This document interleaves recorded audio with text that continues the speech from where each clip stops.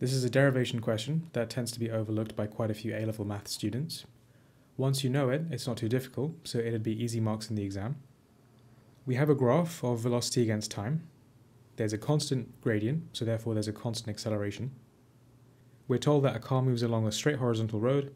At time t equals 0, the velocity of the car is u. The car then accelerates with constant acceleration a for t seconds. The car travels a distance of d during these t seconds. We have the velocity time graph above, between 0 and t.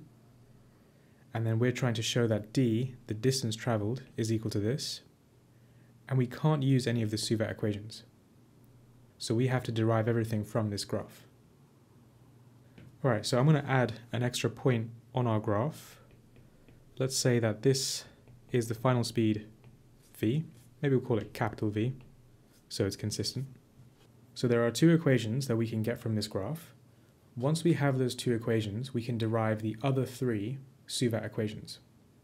The first two equations will be Suvat equations, the ones that we derive from the graph, and then we can combine those two things together to then get three other Suvat equations, one of them being the one that we want to work out. Okay, so starting point. If we have a velocity time graph, the gradient of that graph represents acceleration. Acceleration is equal to change in velocity over change in time. So in this case, the acceleration will be capital V minus u, that's the change in velocity, divided by the time, which is t.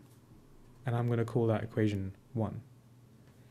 The second equation that we can get is from the area underneath the graph.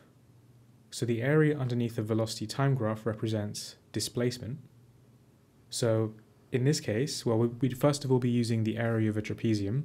So the area would be a half a plus b times h, that's the area of a trapezium.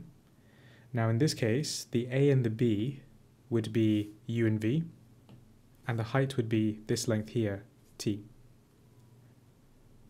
So the area is the distance, call that capital D. That's what we are told the distance traveled by the car would be. So that's a half times a plus b, so u plus v, multiplied by the height, which is in this case t. And that's our second equation. So I was saying in the beginning that the first two equations that we get are two Suvat equations. Well, this one, if we rearrange it, we'd end up with v is equal to u plus at. That's effectively what that is. And this one, if we just rewrite the d as s, which is what it usually is written as, we end up with s is u plus v over 2 times t. So we have two Suvat equations already. And then again, from these two things, we can derive what we need to. So if we look at the equation for d that we have already, so this one over here, and compare it with what we have here, the difference is that the key thing that stands out to me is that we have a v here, but we don't have v in this equation. So then what we can do is we can rearrange equation 1 for v and then sub that into equation 2. So equation 1 then becomes, so rearranging it for v, it would be v is equal to u plus at, and then put 1 into equation 2, we get d is equal to a half u plus v is now u plus at.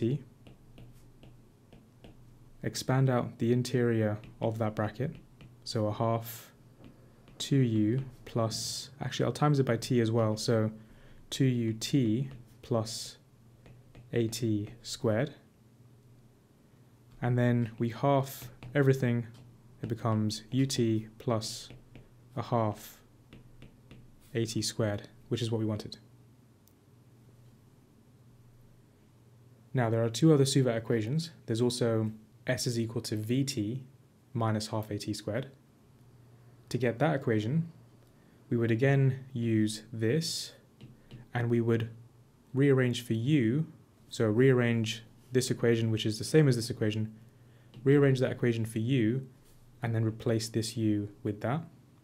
And then we'll get s is equal to vt minus half at squared. We can also get v squared as u squared plus 2as. Now in that equation we don't have time, so we can rearrange this equation for time, sub that into here. So replace this time with this equation rearranged for t, which would be v minus u over a. Expand the whole thing out and rearrange, and we will end up with v squared is u squared plus 2as. So yeah, key thing to memorize. Find the gradient, find the area underneath the graph. We get our two first Suvat equations. Solve those two simultaneously to work out any of the other three.